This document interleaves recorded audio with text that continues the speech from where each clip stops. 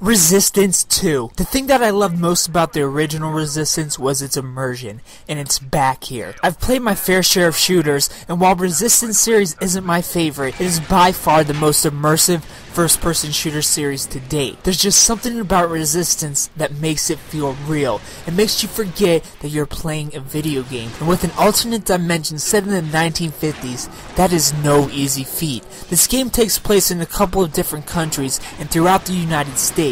You visit Iceland, California, Idaho, and Chicago, just to name a few. While the color scheme and level design is nothing to write home about, they are still pleasing to the eye and varied enough to not give you the burnout effect that so many games can. Repetitiveness doesn't exist here. It's of course a shooter, but enemy AI is so intelligent and varied that you never know what sort of enemy to expect, making your gun choices that much more important.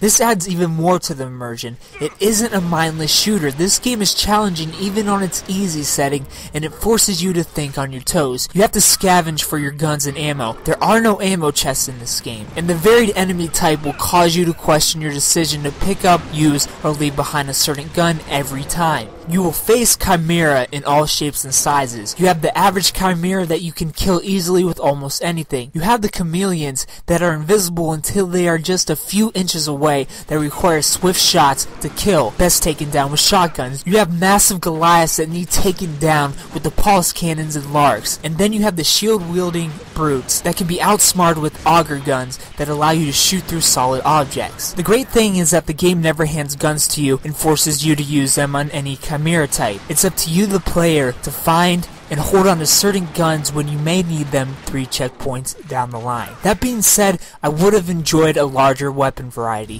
While all weapons had their own abilities and all delivered different amounts of damage, they are handled almost identically. I didn't really feel any weight to larger weapons, which can be immersion breaking just a little bit, but a feature I did appreciate was being able to knife or do a melee attack with the flick of your controller. This is 100% optional, as you can just click R3. My only complaint is that it doesn't feel natural. You have to fling up rather than swipe your controller from one side to the other, which if this had been the case would have been my way of getting combat kills. I would have loved that for the parts of the game where enemies are crawling all over you. This game can be absolutely terrifying at parts. I hated walking through dark houses and tunnels, but hate it in a good way, and the way that you hate horror films but love them at the same time. I was on the edge of my seat throughout most of the game, even jumping at the sight of my own shadow. Again, immersion. Resistance 2 is the definition of it. I would recommend this game to anyone if you are a fan of shooters or not, even though it is now only half of a game. The online servers of this game have shut down, making this game's platinum unobtainable. So even though I have played the online, I will not be covering it in this review, but the single player alone